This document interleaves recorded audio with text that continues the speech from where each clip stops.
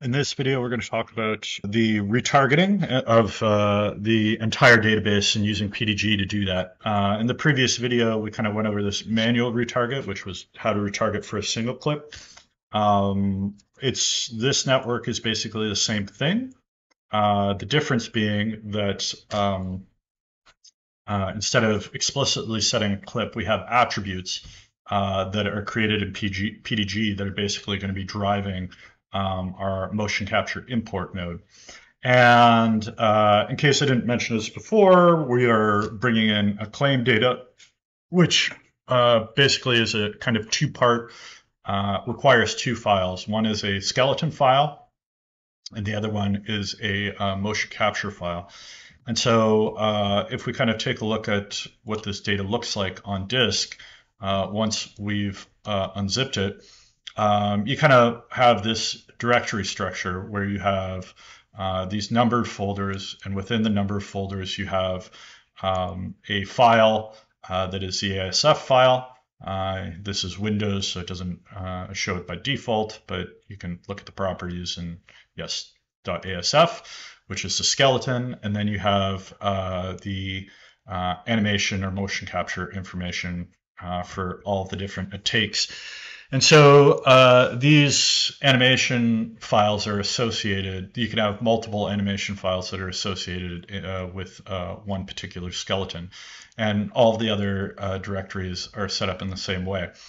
So this is something we're going to kind of need to account for when we do our setup with PDG. We need a way of kind of identifying the ASF file and the AMC file that's associated with it. So that's part of the trick that we're going to be doing. Anyways, this SOP network is largely the same, or with the exception of what I've already pointed out, the same as this manual retarget. So a lot of the work ends up happening here. So here we have the, this is the ROP fetch that does the retargeting. And what we're going to be concentrating on is what's kind of happening upstream of here, which is basically the logic behind figuring out exactly which ASF file, the skeleton file we need, and which motion clip file we need. So we can just kind of start at the top here. This is fairly straightforward. This is just downloading the file from the website. You can specify the URL and where it gets downloaded to. Then we have the file decompress operator, which is basically unzipping the archive. And it's, of course, a single zip file, so we have one work item. But once it's unzipped, you know, there are many files within that zip archive. In this case, there's like, you know, over 2,000 files. So we use a work item expand to basically take that single work item and then expand it into, you know, all the files that have been output from that unzip operation. And here we go. So we can, you know, click on one of these work items and take a look at what we got here. So yeah, so this is, you know, the file gives us the path, and it has this. This is an ASF file, and we can, you know, come over here and take a look at this file, and you know, then we have yeah. So these are basically, we have, each work item represents an individual file that's come from this archive. Okay, so once we have that, I'm feeding it into this attribute from string operator. And what this is basically doing is I'm splitting the output, or in this case, the input coming in. I'm splitting that string based off this delimiter.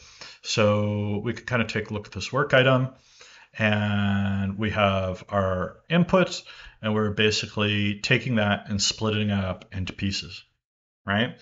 So we basically end up with an array. The slash is being used as the delimiter, so it's, you know, cutting it up according to that. and we're off to the races. So, and we're going to use this because we want to get this identifier here, which is basically what folder, what's the number of the folder that it belongs to. So we come in here, and I'm creating this attribute called setName. And so setName 01. And I'm setting it to, the way I'm setting it to this value is there's this PDG work item string attribute array. This is Python. And you can always look this up in the documentation. This is the one we're using right now, string attribute array name, and it says return the string attribute in the array. So this is the attribute and the array that we're kind of grabbing from, and then we have to specify which element we want to grab from that array. We're using the value of -2. Traditionally arrays, they start at 0, 1, 2, 3, 4, 5, 6, 7, etc. But if you use negative numbers, it basically starts from the opposite end of the array. So in this case, we're grabbing this element right here, which is 0, 1. And we are setting our attribute name to that value. So we get set name 0, 1, which is exactly what we want. So the reason why we're doing this is we want a mechanism to kind of associate all the files that are in this subdirectory, be they .amc files or .0 ASF files. And this is, we need to make this association, right? You need to have one ASF file for one AMC file, and they need to correspond. So we basically established a method for determining that. Okay, and then we have this operator here, which is the file pattern operator. And, traditionally this is used to grab, get a list or make work items based on files on disk. So you could specify like a subdirectory, and it would basically make work items out of all of the files in that subdirectory. But in this case, we're specifying an input, and what this does, what it gives us for free, is it basically will split. It gives us these two variables. It gives us the extension, so the file extension .amc, and it gives us the file name, which is useful as well. In our particular case, what we're interested in, one of the things that's meaningful here is this the extension attribute. So if we come up here, yeah, we got an ACM, and if you can go through this work item by work item, and you'll find the ASF files as well. Okay, so now each work item has this kind of extension attribute, and it's either going to be .amc or it's going to be .asf. So this gives us a way of kind of determining which it is. Does this work item represent a skeleton, or does it represent motion capture data? And then what we can do is split those two up. So this is the split operation. And if we look at the help, basically it's going to evaluate this in expression. And if the expression is true, the work items are going to come out here on the left-hand input. And if the expression is false, then they're going to go over here onto the right-hand input. So what we end up with is, coming out of this input are all the ASF files. And then coming over here, we have all the AMC files, or the motion capture files. And it basically splits these two guys up. And then what we can do is, I have this attribute rename, and it's renaming the file name attribute to clip name. So we can come up here and take a look, and we have this name called clip name, and it's set to 01_01. So that is useful as well. Okay, so we now have a kind of unique name and identifier for each of the AMC files that correspond to its name. So 01_01, right? All right, so once we have those guys split up, we want to recombine them, right? Because we want to basically make a work item that has an ASF file associated with it and an AMC file associated with it. So that's what this partition node is doing.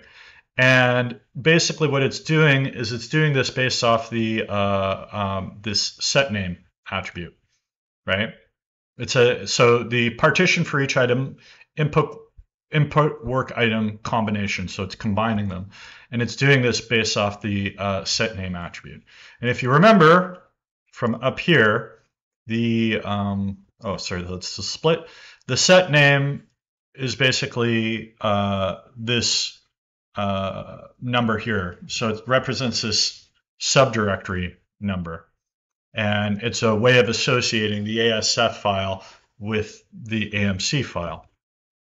So, which is great. So if we come back down here and take a look, you'll see that output now is an array with two elements. And so we have an ASF file and we have a AMC file. And these are combined in a single work item, which is great because it means we can use this to set the file names.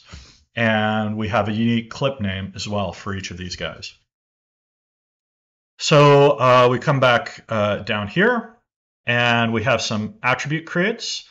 So I'm creating some attributes, one called ASF that represents the skeleton, and another one called AMC that represents the motion clip file. And these are being set to the input, which is also the output from here. And it's basically, I have the dot here to say which element of the array I want to access. And if we take a look at this, we now have a AMC attribute, which is pointing to the AMC file, and the ASF attribute, which is pointing to the ASF file. And then we also have the clip name, which is kind of the unique identifier for this particular clip. And these are the attributes that are being used in this setup. So we have the ASF attribute, the AMC attribute, and the clip name attribute. And the clip name is also being used down here to kind of make a unique BGO for each of these guys. So that's basically how this is handled. That's quite a lot to digest, so I'm gonna end this video here, and then we'll talk about the rest of the network in the next video.